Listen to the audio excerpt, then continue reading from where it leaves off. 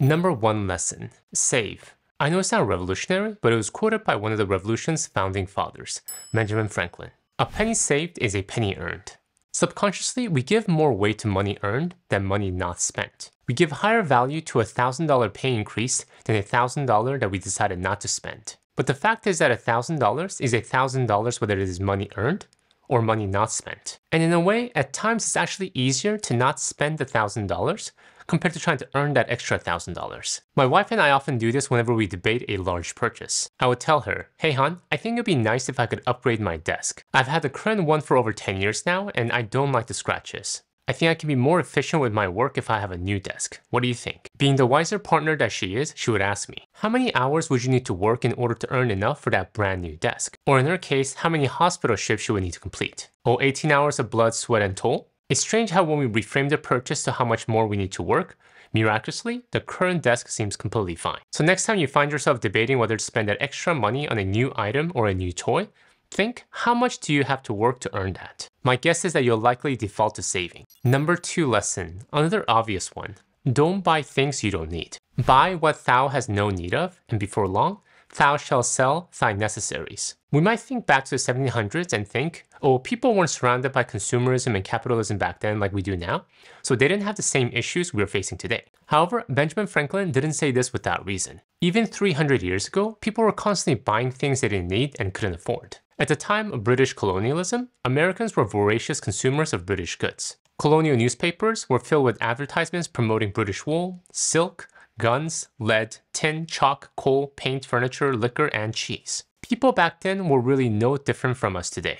They wanted things. It may not have been the latest Apple Watch or a new Tesla, but people still wanted to buy things. Number 3 expense. Watch your expenses. Beware of little expenses. A small leak will sink a great ship. Benjamin Franklin might have discovered the latte factor even before latte was invented. When it comes to our budget, we tend to dismiss small expenses as being trivial. What is eating out a couple times this week? They're only $30 or $40 per meal. What are a few subscription services? They're only $20 each per month. $5 cup of coffee here and there? No problem.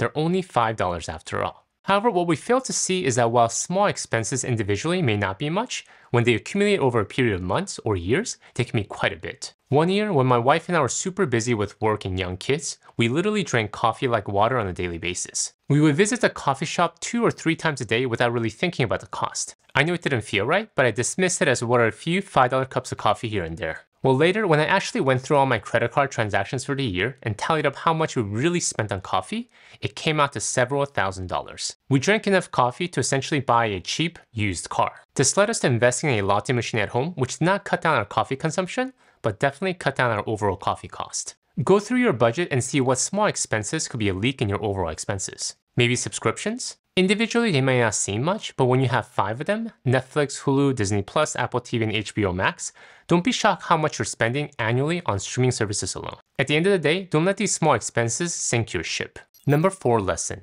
ignore the Joneses. The eyes of the other people are the eyes that ruin us. If all but myself were blind, I should. Again, when we think back to people 300 years ago, we might assume people didn't have to deal with the same issues we're facing today. Social comparison, the need to keep up, and the need to look like we've made it. However, what quotes like this show us is that people 300 years ago dealt with the exact same issues we're facing today. Yes, they didn't have TikTok or Instagram, they were still concerned about how other people perceived them. That's the reason why many young people were tempted to buy the latest furniture, liquor, and cheese advertised in their local newspaper. Here's another one of Benjamin Franklin's quotes. And it is true folly for the poor to ape the rich, as for the frog to swell in order to equal the ox. Vessels large may venture more, but little boats should keep near shore.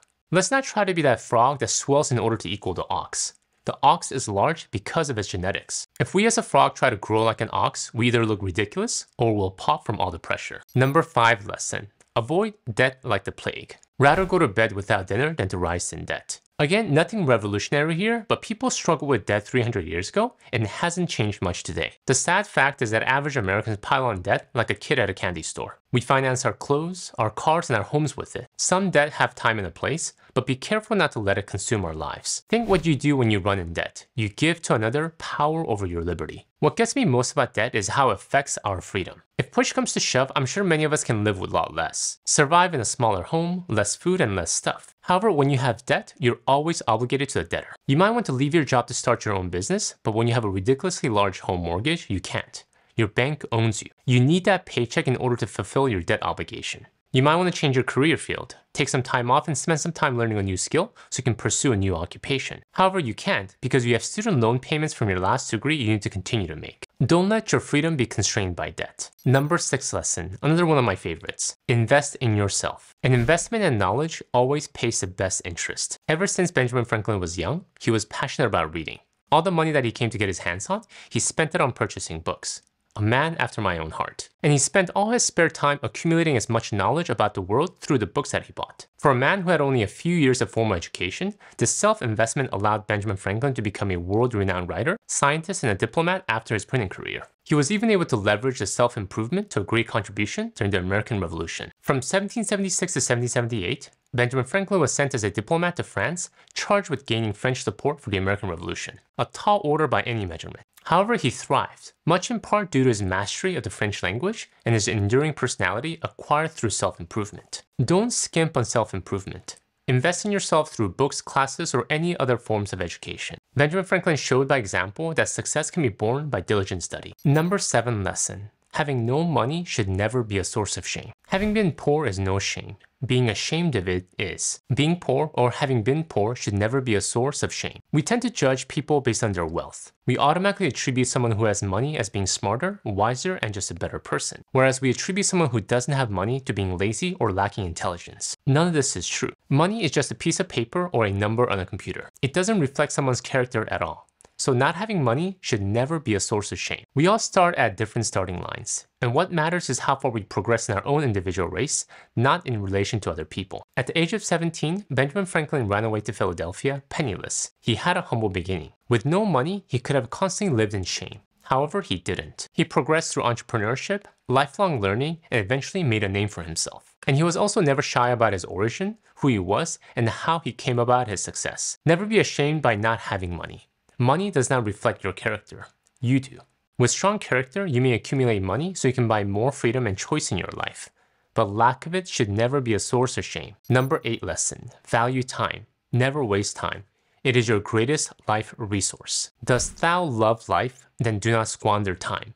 For that is the stuff life is made of. Time, not money, is actually the greatest life resource. While you can make more money, either through more work or investments, you can never make more time. Once you use it, it's gone forever. So value time. Benjamin Franklin was known for his amazing work ethics because he valued time so much. Work while it is called today, for you know not how much you may be hindered tomorrow. Despite his later fame as a scientist and a diplomat, Franklin actually thought of himself first and foremost as a printer, all the way up to the end of his life. And he was without doubt one of the most successful printers of his time in America, largely due to his amazing work ethics. In his autobiography, Franklin noted that he often worked past 11 p.m. to get a job done, and that if necessary, he would stay overnight to redo it. In a town size of Philadelphia, people quickly noticed this extra effort, and Franklin's growing reputation lured customers away from his rivals. So be ashamed to catch yourself idle when there is so much to be done for yourself, your family, and your country. Number 9 lesson. Choose your friends wisely. Surround yourself with friends you share your values with. Benjamin Franklin was quite a networker in his days. Obsessed with self-improvement, he spent his life seeking out men and women who shared his high values and formed a mutual self-improvement group made up of tradesmen and artisans called Junto. At their weekly meetings, they asked deep questions like how they may be serviceable to mankind, to their country and to their friends, or to themselves. And they didn't just keep the group to discussions. They helped to establish a university, hospital, lending library, militia, firefighting brigade, learned society, and insurance company, all the while sending plenty of business each other's way. And it was due in large part to his networking with the right people that Benjamin Franklin was able to accomplish all that he did throughout his lifetime and become etched in the history books. Number 10 lesson. Money is not the ultimate goal. He that is the opinion that money will do everything may well be suspected of doing everything for money. This is ultimately a quote about greed. It is easy to assume that more money will solve all our problems. Yes, to an extent, money can alleviate some of life issues. If you're struggling to make ends meet, more money will give you a cushion, more breathing room. However, after a certain extent, the joy that it brings plateaus. Yet, people can't help themselves and still strive for more. The financial crisis, which began in 2008, is a prime example. Greed drove billions of dollars into risky and speculative investments such as subprime, adjustable rate mortgages, and mortgage-backed securities. People were promised impossible returns, and they chose to ignore the risks because they were blinded by dollar signs. And because people were willing to do anything and everything for money, the crisis consumed millions of Americans into dire financial situations. Money is a good tool to navigate life, but it should never be the end-all goal. Number 11 lesson. Aim for self-sufficiency. At the age of 42, Benjamin Franklin did something highly unusual for his time. He retired. He signed a co-partnership agreement with his foreman David Hall and established the first long-term passive income stream before it became cool to do so. Franklin was anxious to move on to other activities. However, he couldn't because he was tied down to his printing business, so he aimed to become financially self-sufficient. To be financially independent by building his printing business to a point where he could set up a passive income arrangement. At the end of the day, this is what mastery of money should buy you. More freedom and more time to spend the day however you see fit. For Benjamin Franklin, this allowed him to pursue his favorite activities such as reading, and the ability to pursue other ventures in the company of people with whom he shared the same ideals with. Number 12 lesson, and this one is close to my heart. Slow and steady path to wealth. Not divert my mind from my business by any foolish project of suddenly growing rich. For industry and patience are the surest means of plenty. Franklin was not an overnight success. It took him decades to move from a runaway to a print shop apprentice in both stateside and London, to opening up his own shop and ultimately turning it into a profitable business. During that time, he lived a Spartan lifestyle and was far more industrious than any of his competitors. Thus, he encouraged others to realize their dreams as he had, with patient, steady effort. And because of his slow and steady path to success and wealth, Benjamin Franklin did not turn a kind eye to various get-rich-quick schemes that were put forth during his day.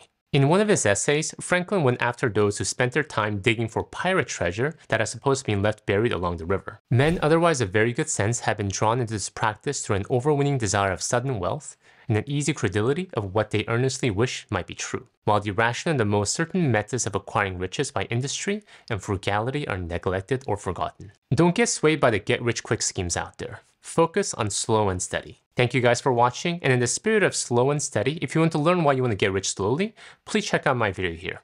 Until next time, all the best.